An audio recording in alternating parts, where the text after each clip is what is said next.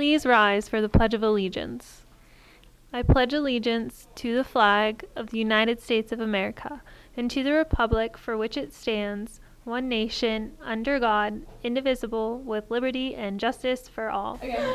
Good morning. Today is Friday, October 30th. I'm Happy Abby. And I'm Kooky Kaylin. Today is day A. Celebrating their birthday today is Casey Dayton and Chloe Hunter.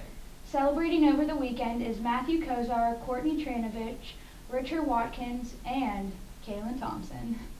Congratulations to the following varsity cross-country runners as they advance to the state competition in Hershey next Saturday. Rochelle Felsky, Luther Flores, and Trenton Noon. Yahoo! Go Ramblers! The Junie B. Jones cast list is posted outside of Miss Abel's room, the auditorium, and Miss Thomas's room. Please sign off on your roll and pick up your script. You must have a 3-ring binder prior to picking up your script. Rolls and scripts must be picked up by today. Scripts can be picked up in either Miss Thomas's or Miss Abel's room. Today in sports, good luck to the boys varsity football team at Shade. To the boys varsity soccer team tomorrow in their District 5 first round playoff game at McConnellsburg. And to the girls varsity soccer team tomorrow in their District 5 first round playoff game at North Star. Today for lunch, we will be having homemade stromboli, pizza sauce dippers, tossed salad, orange smiles, and a Halloween pumpkin cookie. Monday for breakfast, we will be having cereal, milk, and fruit juice. Thanks, and have a spooky Halloween weekend from Hattie and Kaylin. Good morning. I'm Brandon here with your weather forecast. Today will be cloudy with a high of 47 and a low of 31. Tomorrow, expect the weather to be mainly cloudy with it being in the low 50s.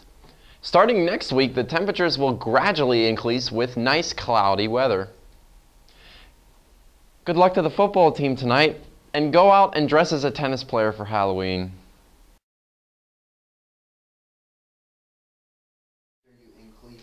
Have a great day. Have a great day. Every year on October 31st, people of all ages dress up in crazy ways to show off their Halloween spirit. People go from door to door to receive candy, go to costume parties, and hand out Halloween candy on this famous holiday. But how did this tradition become a standard in American culture today? Who would ever want to put on a crazy outfit and go to strangers' homes just to get a piece of candy? One possible way that this infamous tradition came to be can be traced back to ancient times, where historians are led to believe that the practice of souling helped develop this Halloween custom. During the process of souling, the poor people would go from door to door and collect soul cakes and return to pray for the homeowner's dead relatives. It was believed that souls wandered the earth until All Saints' Day, and on the day of All Hallows' Eve, spirits were provided one last chance to seek revenge on their enemies. In order to avoid being recognized by the wandering souls, people would wear masks and costumes to avoid confrontation. Some villagers dressed up like saints and participated in small parades on All Hallows' Eve. In southern parts of Ireland, men would dress up as white mares and lead youths from house to house to recite verses in exchange for food. If the household donated food, you were expected good fortune. Not doing so would bring unfortunate events. In different parts of Europe, some people would paint their faces black or wear masks and go to people's houses, often wreaking havoc if they were not welcome. In other parts of Europe, mumming and costumes were part of yearly festivals.